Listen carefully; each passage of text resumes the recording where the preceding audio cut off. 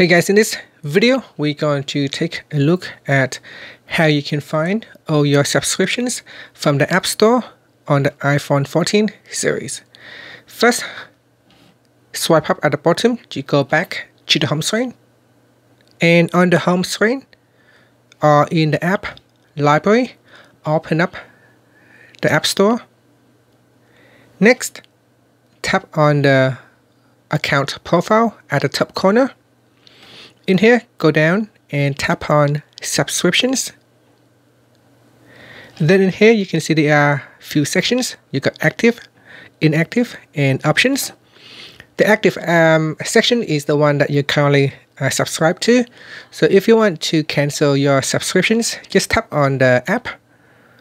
And then at the moment, this one is on free trial, so you can tap on cancel free trial subscriptions, or you can simply just tap on cancel subscription.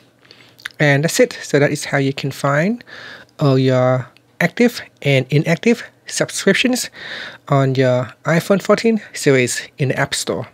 Now, the inactive subscriptions are the one that you have already canceled or the one that is already expired. After that, you can tap on the back key to go back to your app stores, or you can swipe up to go back to the home screen. And that's it. Thank you for watching this video. Please subscribe to my channel for more videos.